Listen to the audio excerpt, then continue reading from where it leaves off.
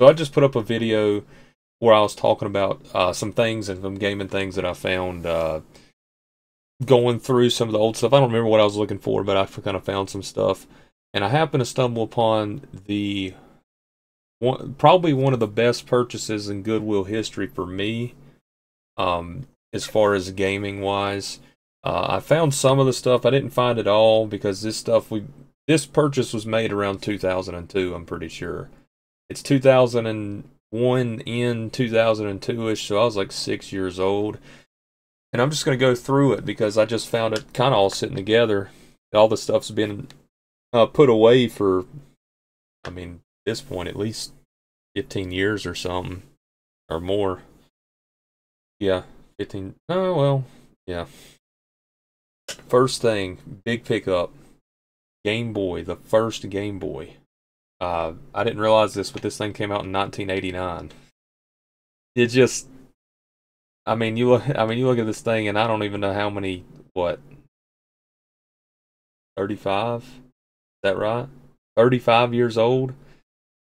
It was just kind of, and it was kind of all sitting together. And I don't know how much we paid for this stuff either. I mean, this was back when you go to Goodwill and you were just kind of looking around just for stuff to get, and they would just have, and throw a price tag on something like that.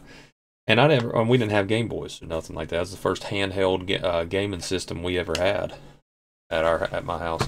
And then we found this Nintendo Game Boy box, case that I've wiped down several times. It's just, I don't know if you can see it, but it's got still got like the remnants of dirt or something. I don't know. It's been in something for, like I said, the past 15 years. So I don't know how it's got any dirt on it or dust. But inside of it, I put everything we got. Another Game Boy, the Advance, and I'm pretty sure this thing was, I don't know, but this thing was probably, at the time, it probably wasn't more than a couple years old when we got it. Another interesting game that came with this, Pokemon Pinball. I don't know if anybody's ever played that one before, but it's fun. I don't know. I think it came out in the 90s or something like that.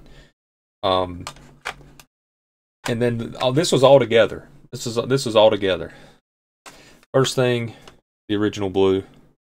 Gotta have it. There's 2 copies in there. I don't know where the other one's at, but there was 2 copies in there.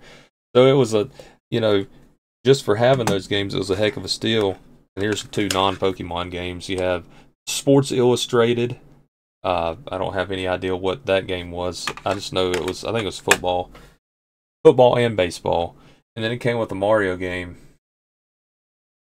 Super Mario Land. I don't know. I think a Legend of Zelda game came with it too, but I don't really remember.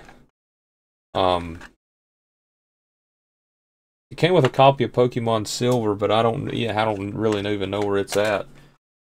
I thought I had it playing with my other things, but I couldn't find it. Another one, Pokemon Trading Card Game.